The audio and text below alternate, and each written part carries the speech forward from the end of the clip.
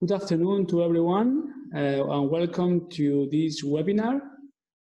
Today, our CEO is not going to be present because she has a meeting, but I'm going to introduce our company and our this webinar, and then I will introduce myself and start the webinar without a delay.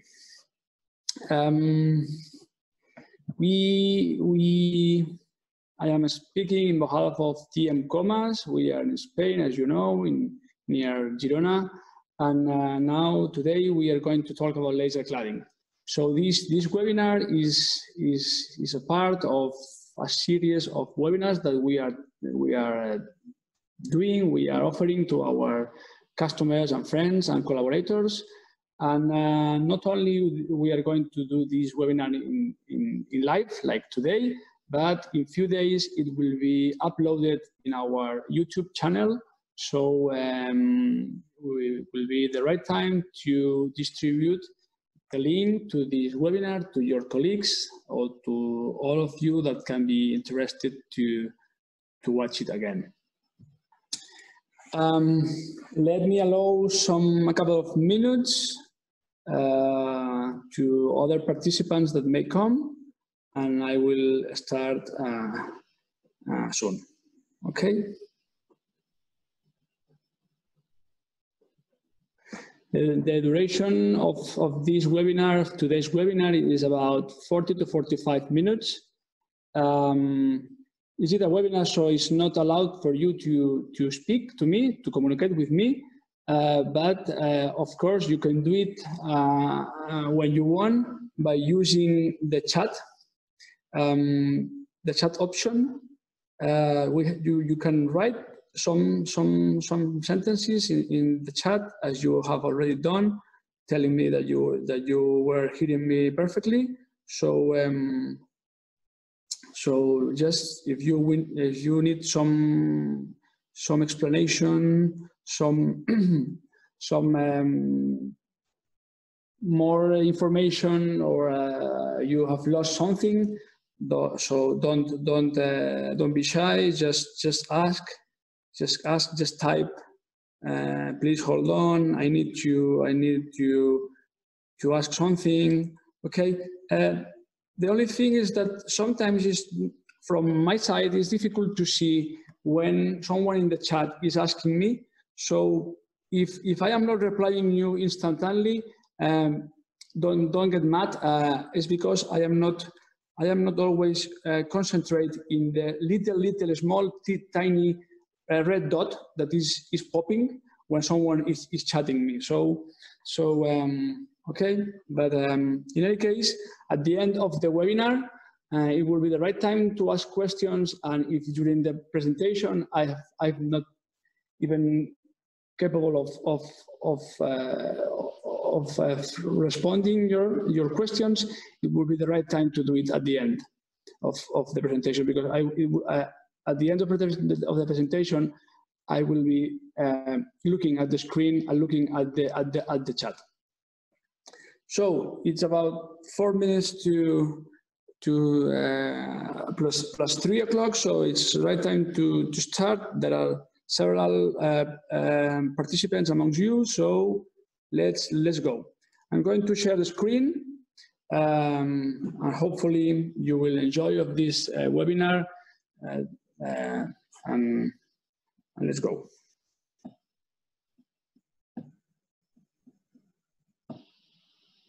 Okay, here we go. Perfect. Okay. So I'm going to introduce myself a little bit. My name is Jaume Nin. I am the technical director of TMCOMAS. I am chemist as a basic studies. I am chemist. Then I made my PhD in material science, specifically in thermal spray coatings, in the University of Barcelona. I make some stages in Canada and Finland and so on. But then after ending my PhD, I decided to jump to the industry and I started to work in a hard-facing and welding consumables manufacturer. And then I soon came to TMCOMAS more than 14 years ago. So I have more than 14 years experience in the workshop repair, in rotary machines repair, coatings, brazing, heat treatment, materials, welding. And during my my career in TMCOMAS, I also make the studies of European welding engineer. So I am also a welding engineer. That means that I am theoretically able to talk about welding, cladding, and all this stuff. Okay, so after presenting myself, I want to proceed to the presentation, whose name is main laser cladding, main characteristics, and how we apply it to meet industrial needs. This is an exact translation of our Spanish title. Last week, I presented this webinar in Spanish for our Spanish customers, and now this week is going to be presented in English. If I get wrong in some words or in some sentences, forgive me because I am not an English speaker, so I will do my best. So to start with, we have to understand what is a laser beam and what are the difference between laser beam and the typical light of a bulb. So the laser has some characteristics that make it very special for manufacturing, like as a manufacturing tool. No, so it has it is monochromatic. That means that it has only one wavelength or very narrow gap and a very narrow range of wavelength. It propagates in parallel, so it's not divergent. It oscillates in phase, so it's coherent. And it has an extremely small focus. So that means that we can focus it very, or as much as we want to have a very high energy density or very high intensity of energy. On the other hand, if we compare with a conventional bulb, that has a different wavelength, so all the visible spectrum it has a divergent waves, they are non-coherent, and it's focusless. And so it is a low intensity source, and we are not able to use it apart from lighting. We are not using for anything else. So we have a very powerful and special and accurate beam that we want to use it for welding, cladding, cutting, or whatever. So, due to the high energy density and flexibility of the laser, what variety of materials can be dealt, materials or processes? All of you know that nowadays we are using laser for marking parts, because in a laser to mark parts, it is set up to have a low energy source, low energy input, and only a surface, a very small surface interaction. Just to mark the small letters or figures in the surface of the materials. We can have also welding, like in automobile industry, an aerospace industry is used a lot, welding by laser. So we need a high energy, and with that high energy to completely melt the materials to be joined. So we are talking about joining things, joining plates, joining parts. So we need energy to create that weld in between them and to join them. We can also speak about cutting. In cutting, the laser source and optics are set to have a very high energy beam to fuse or melt and vaporize the metals, because we have to cut, we have to destroy the materials, just opening them just to cut. So you can imagine that with that process, the laser is set up to have as much energy as possible. And also we can have it make it to perform some cladding or welding a surface layer. That's the name of the process, to have a layer of material by welding, not joining. We want to make a layer of protecting material by welding. That is cladding. So we are talking about laser cladding, right? So for the cladding, we have also a high energy beam that interacts with the surface, and is not intended to penetrate a lot, because precisely we are looking, now we are going to see it, we are looking for the smallest interaction possible with the substrate. That means that we are not looking for deep penetration or keyhole welding. So in that case, the optics and the laser have to be tuned to focus the laser beam at the outer surface of the material. So we are going to clad. Today we are going to speak about cladding, okay? So the basic of laser cladding, I have just copied some picture of the internet, and more or less they are all showing the same things. Let's concentrate on the bigger one, where you can see that here in blue, light blue, it is more or less depicted what would be the laser beam, right? The laser beam has to be focused in a conical shape. That's why it looks like that. And that focusing is just focusing the surface of the material to work. And in this, together with this laser beam, we are going also to fit some powder, some wire, some feedstock, talking in general material, in the same place. In COMAS, in TMCOMAS, we are using powder. So I am mostly talk about powder when I speak about the feedstock material, but nowadays one can also use wire, okay? So we are using feedstock in powder shape that we are going to fit, we are going to inject directly to this point. This is the important point of the cladding. In this point is going to have, we are going to have the process of melting, joining, and cladding. So also we need some shielding gas. It's a welding, so the welding needs a clean atmosphere, oxygen-free atmosphere to avoid oxidation, to avoid defects, to avoid porosity. So we are going to use a shielding gas, mostly argon, and we are going to also have some gas as a carrier gas, as a transportation gas of the powder. Okay. Okay. So if we take a closer look at the point where the cladding is going to happen, this is the shape of the nozzle, the tip of the nozzle. The laser comes like that, but it's in the near infrared spectra, so it's not visible at naked eye. So we are not going to see the laser beam. So the laser beam is going like that in vertical.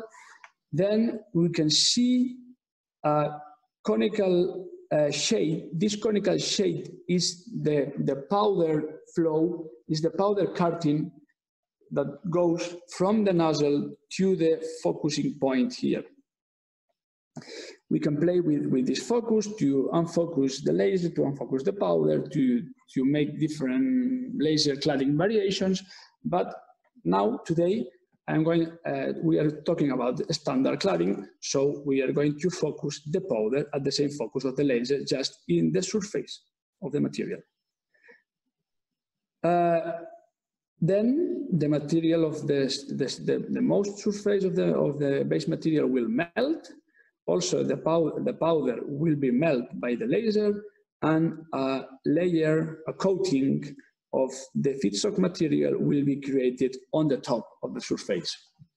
Here we can see how that laser track, how that welding track or cladding track, how that track is overlapped to create a continuous coating, a continuous layer of that feedstock material.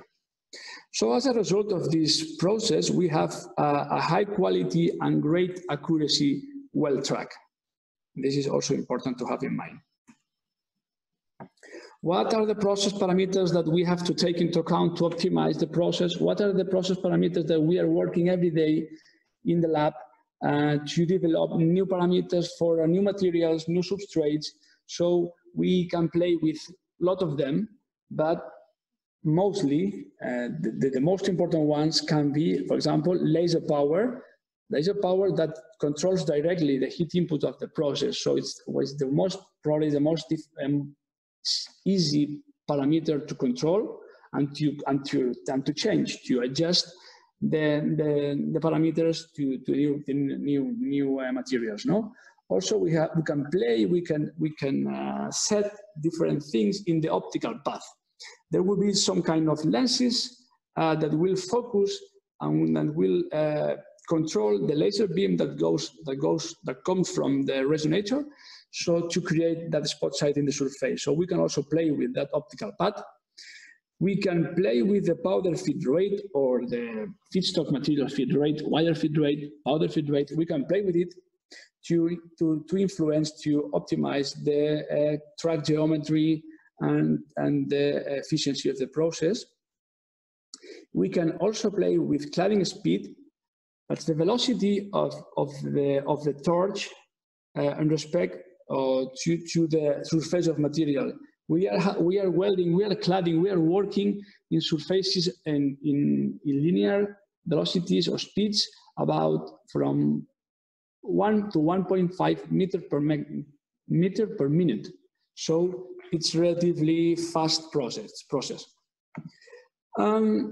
All these parameters at the end have an influence on the input, on the heat input on the part, and also in the melt pool size. The melt pool size is the size of the liquid portion of the surface of the steel that will be melted during the welding and that will solidify very, very fast after the cladding head has moved on from that point. So the melt pool size is also very important to have in mind, and we are using it to control the process with a PhD camera. I will explain it a little bit later. So all these parameters interact between them, and their optimization is very important because each combination of substrate materials, stainless steel, carbon steel, with the feedstock material, stellite, Inconel, each combination of these two materials has to have a single or a particular set of parameters that will create the best cladding material, best cladding layer for our purpose. What are the advantages of laser cladding? More or less, the most important ones are related to low heat input. Due to that low heat input, it minimizes residual stresses, reducing the warpage or the formation of the parts. So it enables to repair slender parts. It's very, very, very thin parts, very long parts, like shafts, without the risk of deformation and so on. No? That is very important for the repair of finished parts. Of course, if I have to repair a part that is being manufactured and it's also in a very rough machining state, probably no matter the welding procedure that you use, because if you have some deformation, you will be able to handle it. But as soon as you are achieving the final dimensions and you have to weld, it becomes critical. So the laser is like a tool for us that enables us to repair these slender parts. Okay? Again, due to that low heat input, the extension of the heat affected, the extension of the heat affected zone is going to be minimal. The laser cladding is the technique amongst all of them that will enable us to have the smallest heat input, the smallest heat affected zones, so the smallest risk of deformation. It keeps also a low dilution rate. The dilution rate is the amount of material, of the feedstock material that will be mixed with the base material and will create a kind of mixture in the weld that is not the cladding material, is not the base material, is a mixture of them.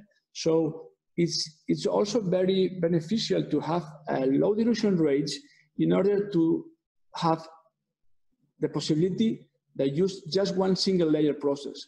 I mean, with just single layer process, we can have at the top of the surface of the cladding material the composition, the chemical composition, and so the properties of the materials that we are looking for. Instead, on the other hand, for example, when using tungsten inner gas, TIG welding, MIG welding, submerged arc welding, or PTA or plasma welding, we have to perform 2-3 layers to enable to have at the top surface of the cladding the properties that we are looking for. And this is also important. Due to that small heat input, also the velocity of the cooling rate of the cladding material is quite high. That means that with the same materials that, for example, with a stick electrode or a submerged arc welding, we can have, due to that extremely or higher cooling rate, we can have a finer microstructure, finer dendrites, and at the end, this finer microstructure, this will give us maybe 1 or 2 Rockwell C plus or more than these traditional cladding techniques like TIG or MIG or submerged arc welding, right?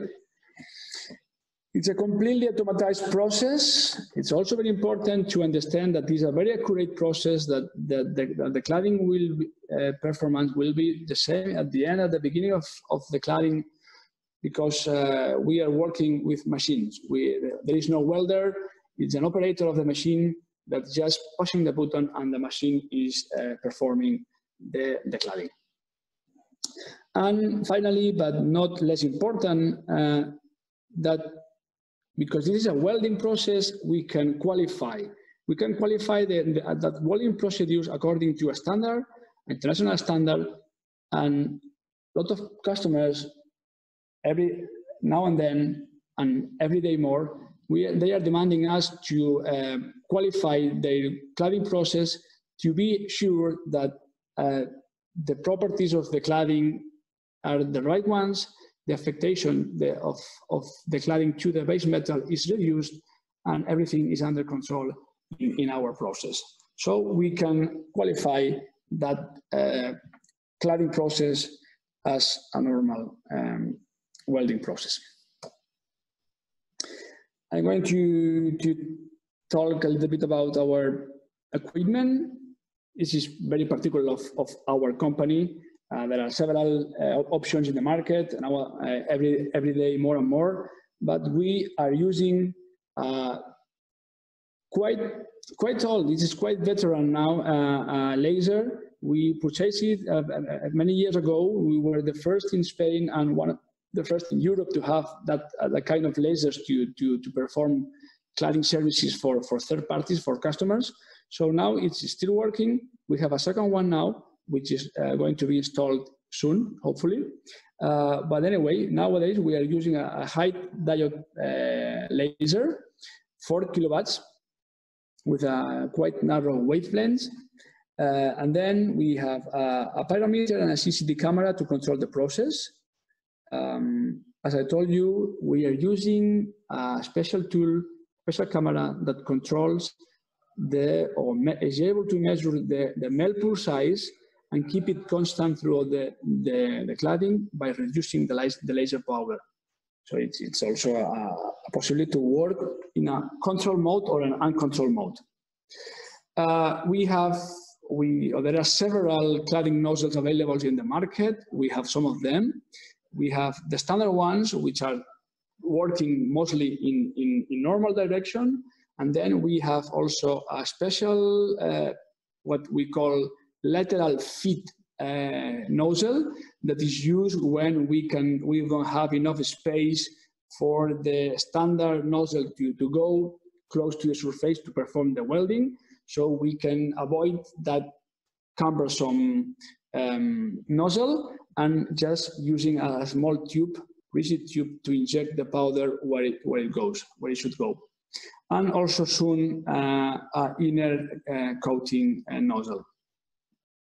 This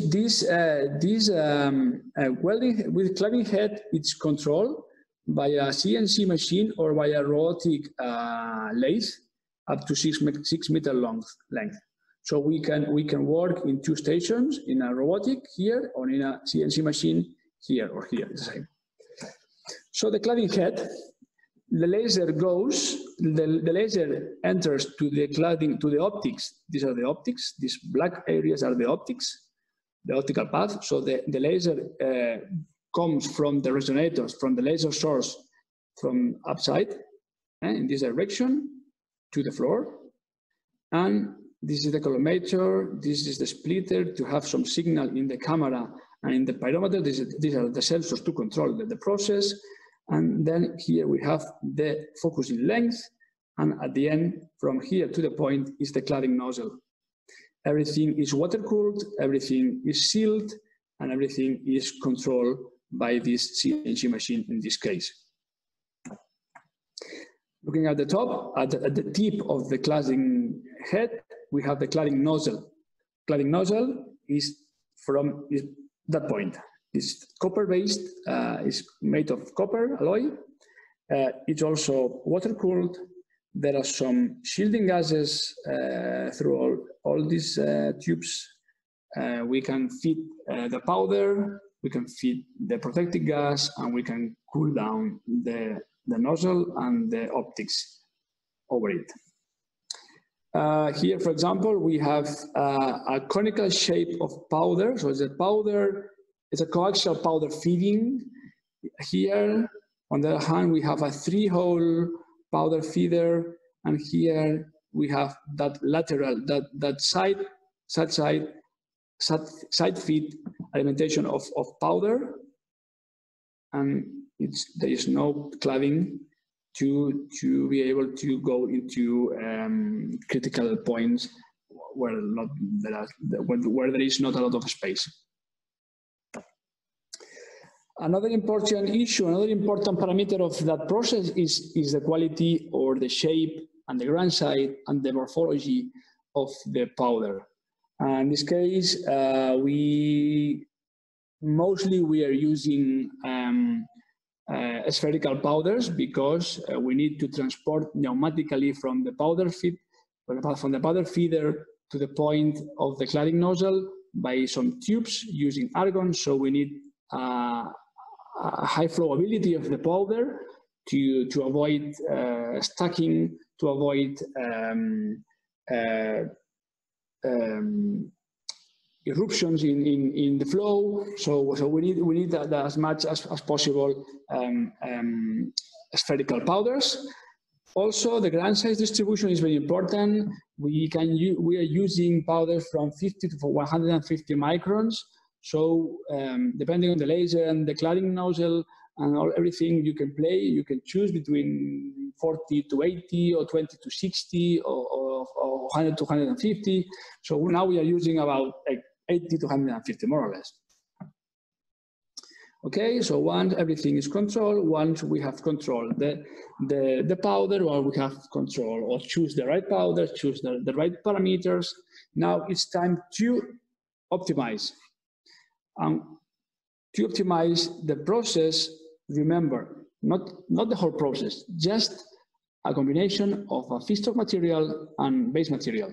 So what are the parameters to play with? The power, the powder feed rate, cladding speed, spot size, powder run size, gas flow rates, and what we are doing. So we are performing a series of clads, changing one parameter every clad, every single track, and then we send it to the microscope, to the laboratory to perform cross-sectional samples of the layer to check the porosity, the dilution rate, if there are cracks or not, the overlapping for some internal defects or not, So we are making a metallographic analysis where we can calculate the dilution rate. We can have also some overlapping of images to have a great overview of what will be the cladding from one side to the other side. We can also see that at the beginning, at the first track, there's no dilution. At the end, there's a little bit of dilution because of the hemp input. So we can control all these things by observing the samples prepared under the metallography, right? So also we are controlling that heat affected zone. That heat affected zone is very important to avoid a deep change in hardness between the cladding and the base material, to avoid martensite, to avoid quenching of the heat affected zone, and to create a very brittle area where cracks can initiate and propagate with a fatigue mode. So depending on the substrate mass, the laser power, and the overlapping, and also some other parameters, we can modify the extension of the heat affected zone. We are also playing with preheating. Preheat is always important in welding, and so it is in cladding. So depending on the weldability of the steel, the thickness, the cooling rate that we are assessing, we can play with the preheating at the end to avoid that quenching of the heat affected zone. For example, in this Stellite 6 cladding over a construction steel 355, we are having a slightly quenched martensite structure, but just noted that its length is about 200 microns, so it's really tiny heat affected zone. It's a really tiny, slightly hardened affected zone, but we can also play with it and control it. Another example of our heat affected zone control. For example, in this case, we are cladding on an martensitic stainless steel over a carbon steel with a high percentage of carbon, so its weldability is not very high. So with the help of the preheating, we are able to keep that heat affected zone hardness in an range below 280 HB, which is a kind of rule for the qualifications according to a standard. It's not accepted to go above that 280 HB in the heat affected zone. Also, because as we can have theoretically 1%, 2% of dilution, that means that the adhesion, that the amount of welding in the interface, that the bonding between the cladding and the material can be very quick or very limited in space.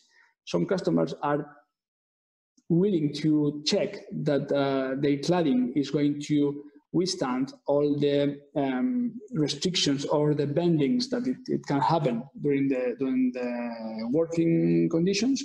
So we have adapted a bending test where we can see that even if we bend that plate at 180 degrees for quite tough material like Inconel 625, the Inconel 625 cladding is not going to break, nor going to peel off.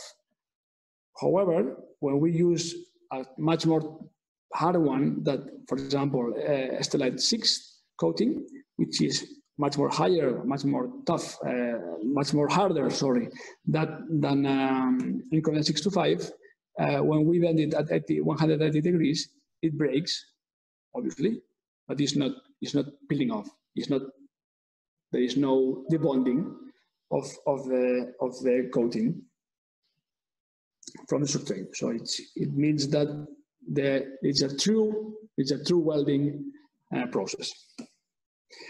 Some customers also want to test the performance of that cladding against corrosion environment, and we can perform some specific corrosion tests using the resin media of the customers.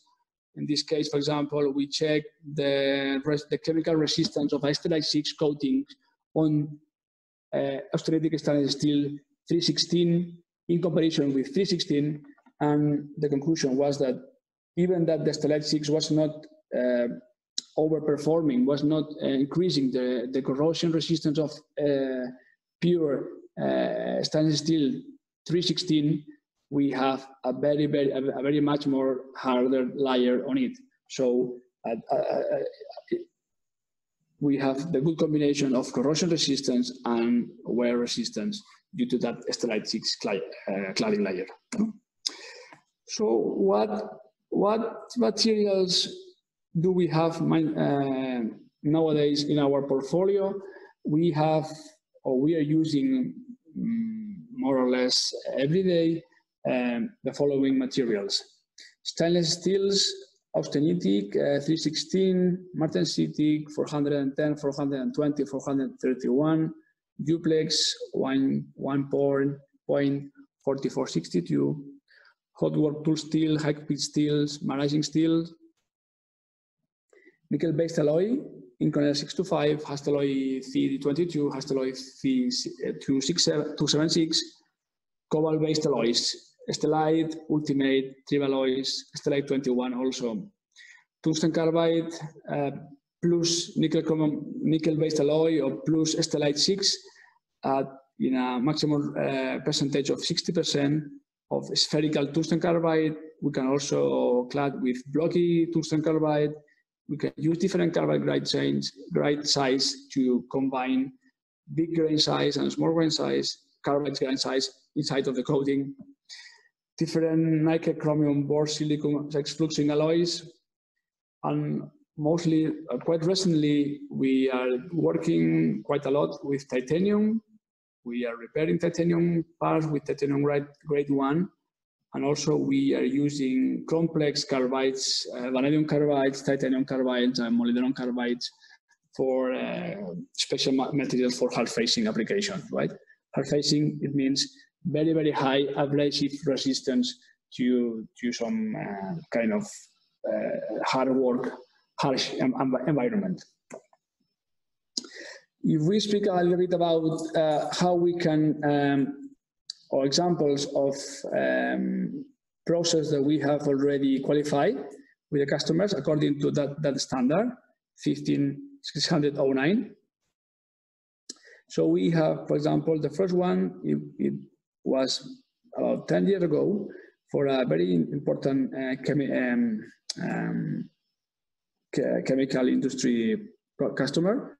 We had to increase the wear resistance of this area in this screw pump, and we have to apply Stellite 6. So this was the first qualification that we did, and it was quite a success. After that, we have done about 10 to 15 qualifications. I'm going to show you a couple of them. The first one is of a martensitic 410 steel onto carbon steel for high-speed train parts, quite critical, and the customer wants to have this cladding process in a very controlled way because of the criticity of the parts, right? So in this case, the parts in these areas, there was a lack of dimension. It has been a loss of dimension, so the bearing was not fit enough, and we have to restore the original dimension of these steel parts. How? By laser cladding. Another example of welding procedure qualification is that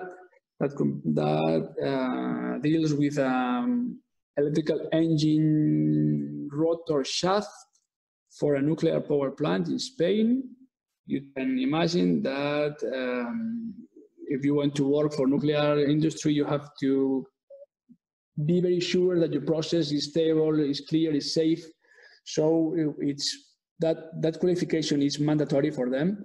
So we have done several for them. And in that case, it's martensitic stainless steel 431 onto a C45 carbon steel.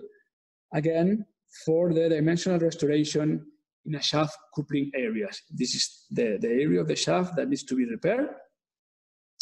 And we have to set and apply for this qualification.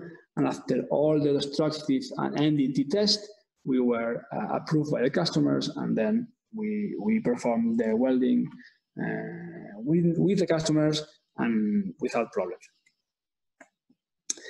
Now it's time, because we are maybe slightly late in time. Now it's time to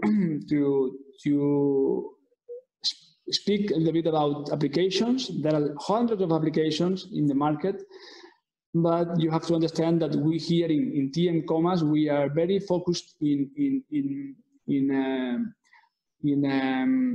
repair of turbo machinery, of rotating equipment. So we are using the laser mostly for compressor rotors, turbine rotors, pump shafts, and so on. But we are also using, from time to time, the laser for agriculture, mining, textile, shipyards, steel mill industry, even for aerospace in some very, very strange application.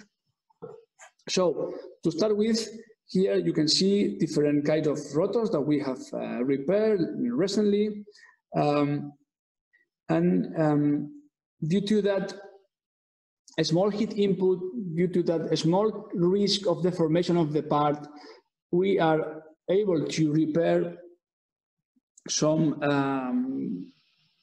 big rotor, big compressor rotor, like that.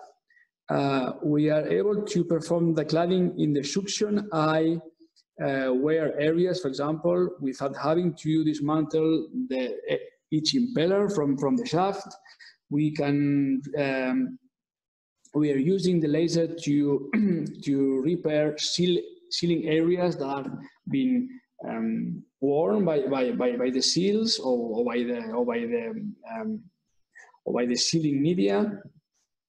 Coupling areas also, taking into account that we have some keyways and we have to protect the keyways and so on, with several materials, mostly martensitic stainless steel or Inconel 625. More examples of this compressor rotor repair. In this, you can see here, we are welding in this area. Here, this is how it looks like after welding the complete area. Here, for example, we can see more closely how those laser tracks have been overlapped perfectly, one close to the other, with a 40 to 60% of overlapping, just to create the whole cladding area. Examples, different examples of turbine rotor repair. Okay, in this case, we are pointing our infrared pyrometer during cladding, and we are having about 81 or 100 degrees temperature, which is nothing for a steel. Another example of how precise is the laser cladding track applied to recover a shaft area. Cladding materials for turbine shafts. So again, martensitic stainless steel 410, 431, Inconel 625, Estelite 6, and also recently some maraging steel, which has a 0% chromium, and it's very interesting in journal areas to avoid wire pullings and strange behaviors in rotating shafts. If we are, because of the dimensions of the turbine rotor, if we are not able to work in our conventional laser cladding cell, we can move the laser to a CNC machine in the workshop and work during the night, because we have to wear eye protection because the laser radiation is very harmful for the site. So we need to work during the night. And that was an example of a quite big turbine rotor where we had to clad the journal bearing areas, and then we performed some MDT, and we do not have any indications. Again, an example of a turbine repair in this journal, and here you can see other turbines that we have repaired with that of the turbine rotors. We have repaired with laser cladding. Okay, again, in this case, we had to move the laser to the workshop to work in a lathe and to be able to clad that big rotor onto a lathe. In that case, the feedstock material was matricitic stainless steel 431. An example of the use of that lateral feed nozzle, you can see in this example that we have to clad very close to that axial wall in this side of that area. So the standard cladding nozzle was not able to go into that area as precisely or as close as we need. So we have to change that nozzle and set at a special nozzle without a nozzle, which is a nozzle-free focus length, dense. And of course, we have to feed the powder through this arm, lateral arm, just enable us to performing the cladding in this narrow area. Okay.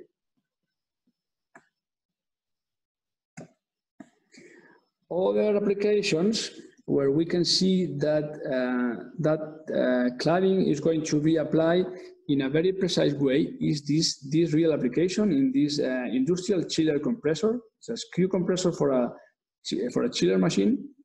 The customer has a very worn damage here close to the thread, and we decided to clean this worn material, clad with laser close to the thread, and without having to destroy the thread, we machine that area to the original dimensions. And here we can see how it looks like after grinding, and without having to remachine the thread.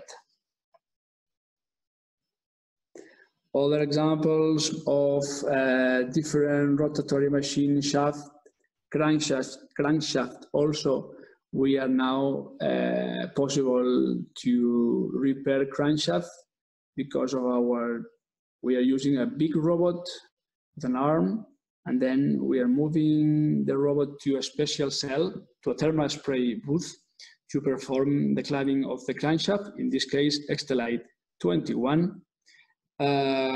Different sizes, electrical engines, rotors, kind of fun also, all of these areas, all of the repairs are always based on that, the dimensional restoration of the parts. That is mostly our most used application, dimensional restoration of parts. Another example, that is a very big 2 stages reciprocating compressor piston rod with 2 areas here and there. It's about 3.5 meters long, about 150 millimeters diameter thick.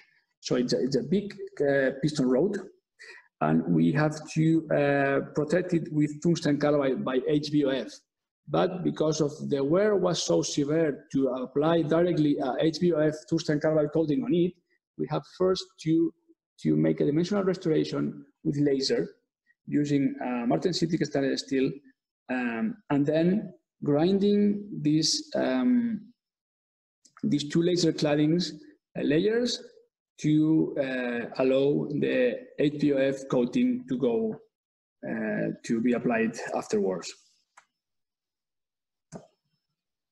Another example of a big shaft or rod, in this case, is a hydraulic piston rod of a crane located in a harbor. So it has some marine corrosion damage, and we decided to apply an ultimate that is an cobalt-based alloy that is very used in oil and gas, in offshore hydraulic piston rods. So we decided to clad that big piston rod, hydraulic piston rod, with ultimate material.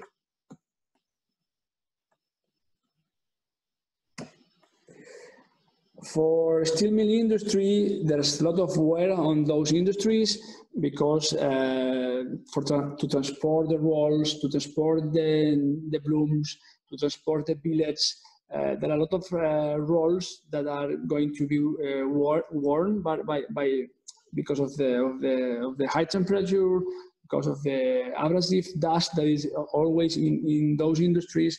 So at the end, the need of hard facing is quite high in those industries. So we are working in several and different applications through all the plant, through all the factory, and we are applying, depending, is for dimensional restoration, the very used martensitic stainless steels, and also especially the developed mixture of vanadium carbide plus stainless steel, stellite 6 coatings for all kind of parts. In this case, there are spooler jaws to grab the spools of wire, rolling rolls, corrugating bar flaps to deviate the corrugating bar entering to a step of the process. So there are a lot of possibles of using lateral laser cladding in steel mill industry. For crushing, it's also a very interesting technique. We are using it to clad tungsten, very hard materials, very abrasion resistant materials by laser, like tungsten carbide plus nickel, or niobium carbide plus vanadium carbide in a iron based alloy. So all these carbides, all these hard materials are going to be clad by laser in a very precise way onto different parts. We can clad crushing hammers like this one, or this one, or this one. We can also clad polymer dryer blades, like all these ones. We also can clad these crushing or grinding wheels. So there is also a wide range of application in crushing in industry. Vegetable grains, polymer, mineral processing. So well, we are also active in crushing industry. Also, a very nice application can be the protection against wear and corrosion at high temperature. In this case, using stellite 6, which is a cobalt-based alloy, very known in oil and gas industry because of the good properties at high temperature, high hardness, high oxidation resistance, low tendency of galling. So this alloy is very used.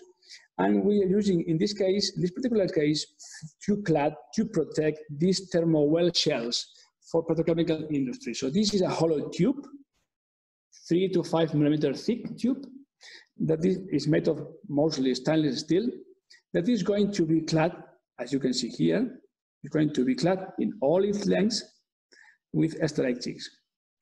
To be able to do that, we have to use that control, that CCD camera that controls the laser powder, because otherwise you will have to stop every few millimeters to allow the part to cool down, because the heat input is quite high in that 2 millimeters thick or 3 millimeters thick tube. So due to that CCD camera control system, we can perform all the length of the thermal well without stopping. As you can see here, we are cladding sets of 20, 30 thermal well for some customers. Also, as I told you, we have developed special parameters and special tools to be able to clad titanium parts with titanium feedstock material. So we are restoring the dimensions of this mixing shaft for a petrochemical industry that works in a very aggressive ambient atmosphere. So we have been able to clad that length, that this will be about 800 millimeters, including these coupling areas with a keyway with titanium grade 1 over a titanium shaft. And I think that we are achieving the end of the presentation with the last example of a very particular job that we made also in a very urgent and critical way. We have a customer. It's a power plant. It's a natural gas. No, it's a combined cycle power plant nearby. That we had some problem in a thread of this actuator or of a gate valve. So we have to remachine the thread. To do that, we eliminate the broken thread. We made a cladding of this stainless steel, martensitic stainless steel material, because this material works at about 400 to 500 degrees. So we need a kind of material with good oxidation resistance and some hardness at high temperature. So we use that material, we clad it with laser, and then we machine that ACME thread with trapezoidal shape as a brand new. And then we also machine that actuator. So we will be able to deliver the customer with this as new part in just a weekend. So we have come to the end. It's the right place and right moment to pose some questions. You can also send me your questions or your inquiries to my direct email, which is jnin@tmcomas.com, or just call to your local or regional salesman. We have salesmen in Europe, in Africa, and in the area of the Persian, in the Middle East. So probably we will have someone around.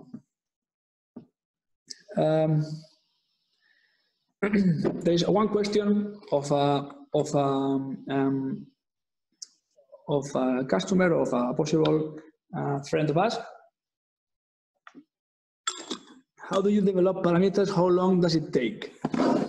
Well, to develop parameters, we take benefit of our almost 12 years of experience. So we have a basic knowledge of combinations of materials. So we take a basis. Let's set some starting parameters, and then we can tune. We can play with the parameter, with the cladding powder, with the speed, with the powder feed rate, until reaching the optimum clad. How long does it take? It depends. Depending on the combination, Sometimes the customers ask for a very, very special feedstock material. We have to look for that feedstock material if it's in the market. If it's not in the market, we have also capabilities to atomize the powder in a 5 kilo batch, for example, and create our own powder. It depends on the complexity of the metallurgy, but we can be talking about maybe 1 month, probably, maybe less, maybe more, but around that temporary gap.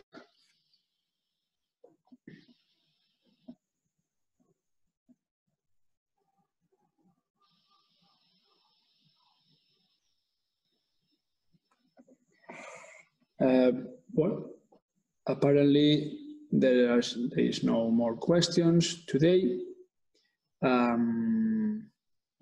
Well, let me thank you everyone for attending. Yes. What is the porosity density do you provide for your customers? Well, the porosity it's a tricky thing. Sometimes the customer has its own specification. Sometimes it doesn't, and then we end up in an agreement of the porosity level that is acceptable for him.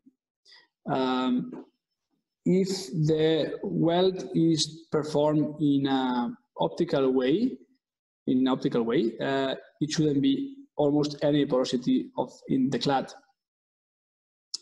And the density, well, the density is more or less about the same of porosity, no? We are trying always to have 0% porosity, but sometimes you can have some small porosity if the customer accepts that. If not, you have to keep on playing with your parameters just to find the optimal set of them to get rid of porosity. As our marketing manager is telling you, thanks for your attention, and remember that we will be back in TMCOMAS with more webinars, and that this full webinar will be uploaded in YouTube soon. So thanks again. You can distribute it to your colleagues, and you can spread it, because this technology is very important and very interesting, and can be a nice tool for your repairs. Thanks again. Take care, and see you soon.